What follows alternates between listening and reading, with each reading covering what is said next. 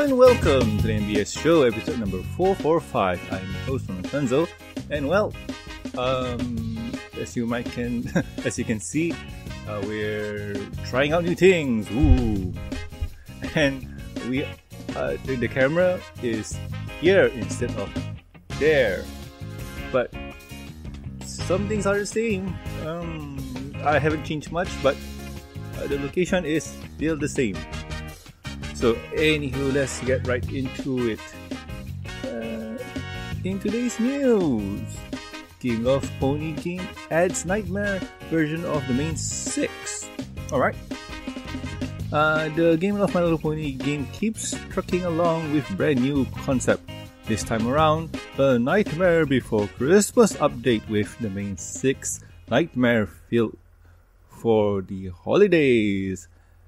So let's see. The Nightmare Before Heartswarming, Trixie Luna Moon unintentionally turns her friends into nightmare ponies. Help the main 6 to become themselves again and return to their normal lives. Rise of the Cyber Ponies. Robo Ponies are incoming and Fluttershy needs your help to stop them. The distant future of every pony depends on this task. Okay. Let's see the picture.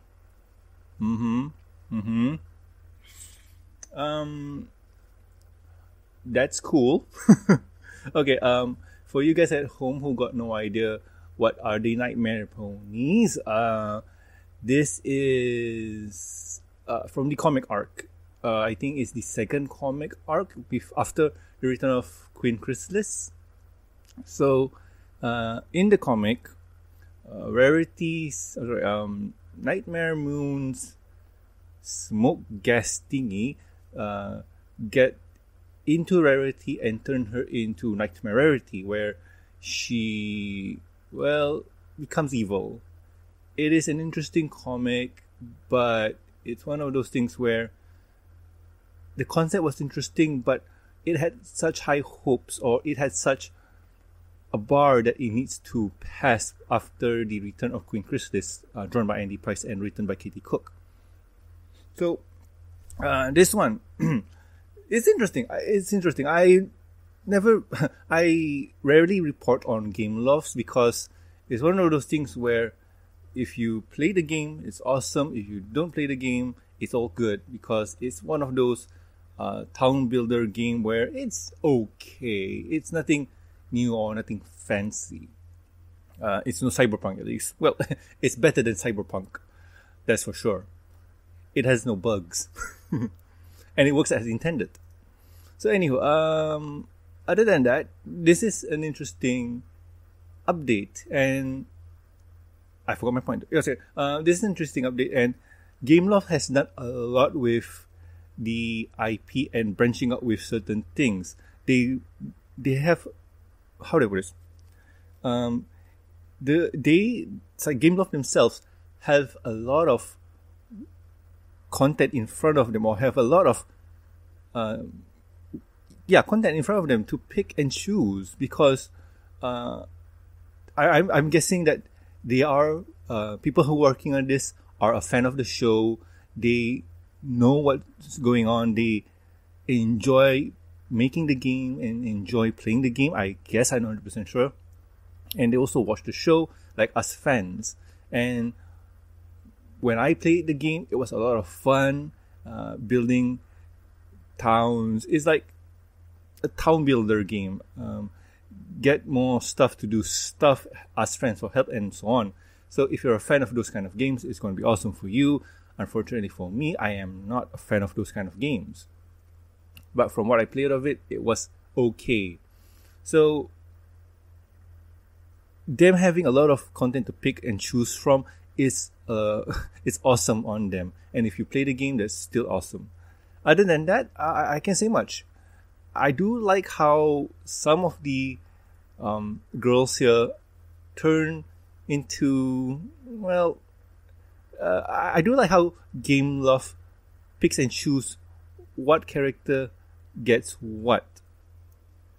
Except for Rarity. Rarity is kind of quote-unquote canon in terms of the comic book world. We see what Pinkie Pie here gets really frizzy hair and whatnot, and somehow Rainbow Dash gets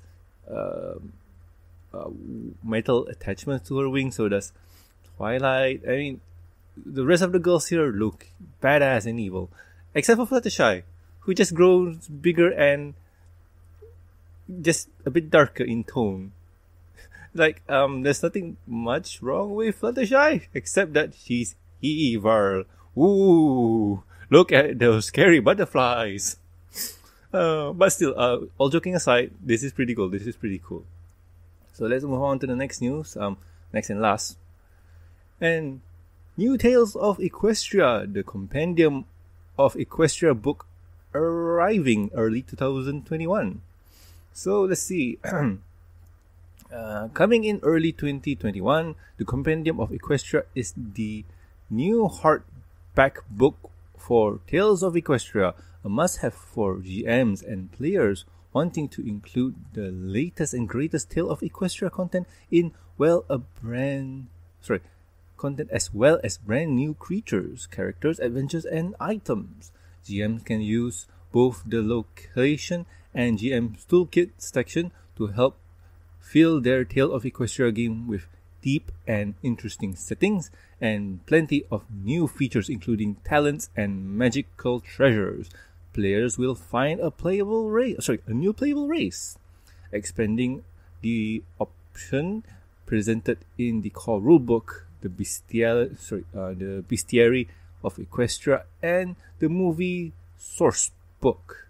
Together, you will find some great new spell and talent to use in your adventure. Finally, you'll find a fully self-contained adventure. Flim Flam Alakazam. They can be used as standalone story or as part of a longer campaign, and it's a great opportunity to make use of the new content presented in the rest of the compendium. Wow, that was a lot of things that I just read. So, from what I understand, this is another book for the Tales of Equestria tabletop game. So, funny enough, I do have the book and it's pretty awesome. But in all honesty, how do I put this? It's a bit complicated for people who have not jumped into D&D before. I'm not 100% sure what's the system that they're running on. I believe that it's their own system because from what I played, there's no kills and whatnot. I mean, you can fight, but it's kind of frowned upon. They really want you to talk your way in and out of things. And fighting is a last resort, from what I can remember. And the character building aspect of the thing, it's okay, but how would I put this? It's something new. Like, initially there's 3 quote-unquote pony races. You got the Earth Pony, Pegasi, and Unicorn. Alicorns are there, but they're locked behind a paywall. They're locked behind a wall where normal players can't get them unless your GM is really, really loosey-goosey with the game. And I'm guessing that, nah, man, like, you ain't getting Alicorn status anytime soon. Like, if your characters are level 20, they'll think about it. It breaks canon and whatnot. But from what I can remember and what I can understand about the game, it's a lot of fun, yet it's a bit challenging because here's the thing. For me, playing the game consists of needing people who want to try out the game. Unfortunately for me, I don't have access to that. Okay, so scratch that problem out. The next one is, okay, I could try and play it online. Okay, probably I can have friends who know how to play it, but it's one of those things where I'm in a situation where I am destined to fail at this task. What I mean by that is, I live in Malaysia, and most of the people who wants to play this are probably in the United States or Europe, and the time zone and time difference is so huge. Like for me and the States, if you're talking about the eastern side of the United States, it's a 12 hours difference, 13 hours difference probably, because of daylight savings time. So if they want to have a game at 2 p.m., I have to get up at 2 a.m. to play the game. And most D&D sessions last for hours. You can have a game, like the quick game is probably 2 hours. A long game will probably be 8 hours. So depending on the GM and depending on the game, probably it'll be about 2 to 4 hours for me to play and not fall asleep. Then the second challenge is the books upon books upon books that are available. So in my case here, I need to have the core book, which I have, but then I need to get the monster manual and so on. And I'm guessing probably you guys at home are saying, but Norman, you can get them online. I think the Humble Bundle is having a sale on them. Yes, true, that is true. But at the same time too, for me, do I buy a book where I only use it once or not at all, or save my money for something else?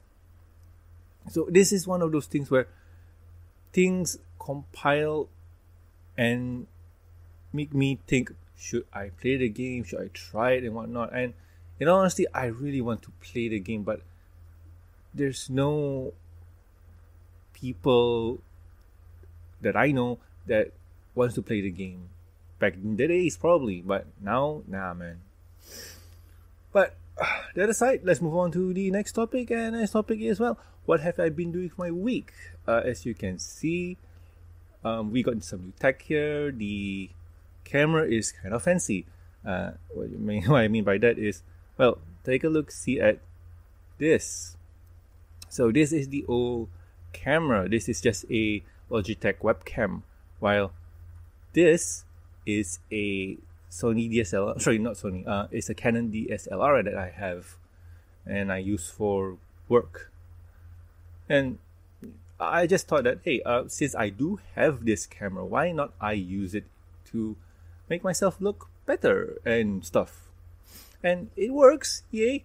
But there's a lot of things that I need to be wary about. Like getting this project done is kind of a headache at the beginning. Getting the drivers done, getting the, let's say everything. Like getting everything done was just a big headache. But in the end, it's worth it. It's worth it because you guys are getting the best of the best. Like you're looking at a better quality.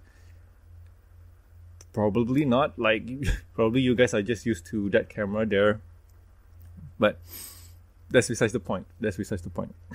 So let's get on to what have I been doing for my week. Yes. Besides getting the camera hooked up, I have, well, I'm trying to remember because did I do anything significant? Okay. The other day, I think it was on a Thursday. Yes, on a Thursday that my friend. Wow, that's going to be something else. My friend invited me to his mom's birthday party. Yes. So, went to the party, had a lot of fun, met family members and whatnot. It was a quote-unquote middle-range gathering. I mean, with the pandemic and all, you can't really group up in one place. So, yeah. But anywho, helped my friend pick up his sister at the airport and whatnot. Then went to the house, surprised them. I mean, it was a whole awesome event. Everybody was having fun. Everybody was eating a lot of cakes and food and whatnot. It was a lot of fun. Then went home, rest for a bit, then went out to play some Magic the Gathering. And if you're wondering what's the status of the quote-unquote pandemic over here, where I am, we're in the state of, okay, we need to be wary, still put on your PPEs, and keep a safe distance from one another, and just be safe.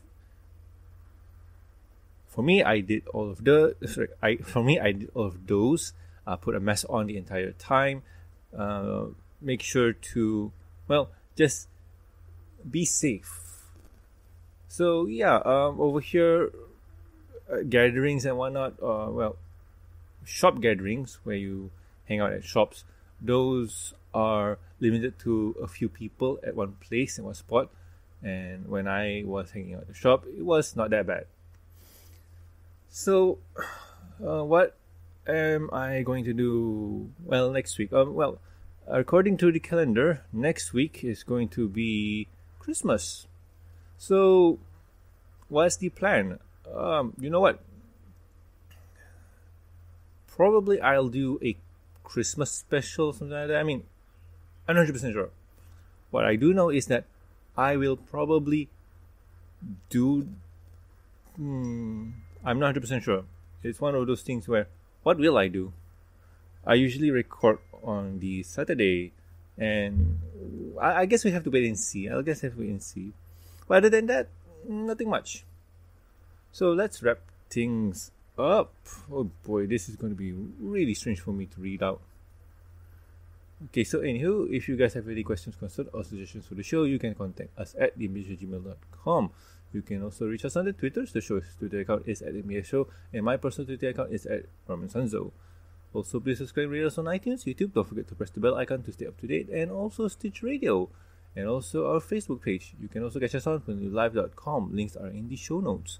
If you please, do subscribe to the Review and Discussion podcast on iTunes and Stitch Radio. Over there, we can catch me, Silver Quill, and Totera reviewing the Pony Comics episodes and specials. And sometimes we like to do other things than ponies. And those are video games, animes, comics, cartoons, and so on. And if you'd like to support the show, you can do so at patreon.com/MBS-show. With every support, you get a week's early access to Review and Discussion podcast, exclusive and deleted content. And also a huge thank you from me. Talking about the thank yous, I would like to thank Lucky Knight, Jeffrey, Black, and also Tristan. Thank you so much, guys. You are great.